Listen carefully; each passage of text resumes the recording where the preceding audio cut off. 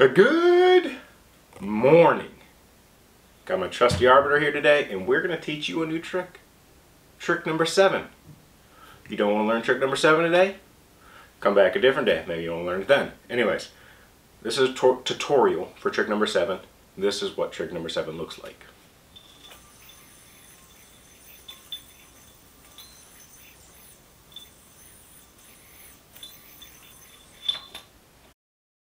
Start off with the trick with a magic drop. If you don't know how to do a magic drop, there's a lot of tutorials out of there. It's probably one that I should do some tips and tricks on, but that's not this video. Start out the trick magic drop. Undercut into basically what will be a double trapeze after you let it slide off, the one string slide off of your throw hand pointer. Unwrap once, then you're going to put your thumb behind the string, throw it to the outside of your throw hand, take your non-throw hand over top and undercut it to catch it back onto what will be a cross-handed trapeze. Remember, you're wrapping this string really quick around your thumb. You want to keep that. You're going to need that for later in the trick. So put the thumb around it, swing it over, cross hand into a trapeze. Of course I'm going to miss it when we're doing this. So magic drop, wrap, let go, unwrap, hook, unwrap, cross, and catch. So you've still got that on your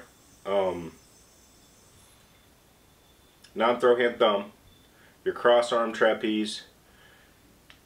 So you from this mount, when you cross arm catch that trapeze, rotate it above to get your hands correct. Don't let any strings fall off.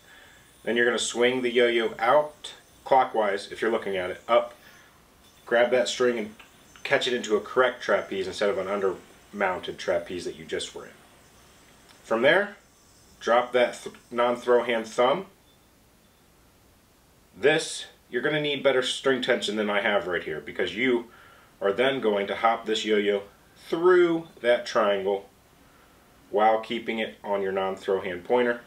You will wrap it up into that trapeze and then bind. So now let me show you what that looks like with the yo-yo spinning. Magic drop, double wrap, unwrap, cross arm. There's your flip. So now you're in like a, similar to like a 1.5, but going the wrong way. Unwrap it out, pull it out, and cut it into a trapeze. Let it off your thumb. Then you've got your little slack triangle here. You keep your throw hand, thumb, and pointer finger pinching that string that's leading into the yo-yo. Then you'll just hop your yo-yo through there. Keep it on your non-throw hand pointer into a trapeze. So at this point, before you drop that thumb, pinch with your throw hand pointer and thumb so that your slack just hangs there. Hop it through. Sometimes you're going to hit the string and be caught here. That's a issue that happens quite a bit while you're learning this one. Happened quite a bit when I was kind of creating this one.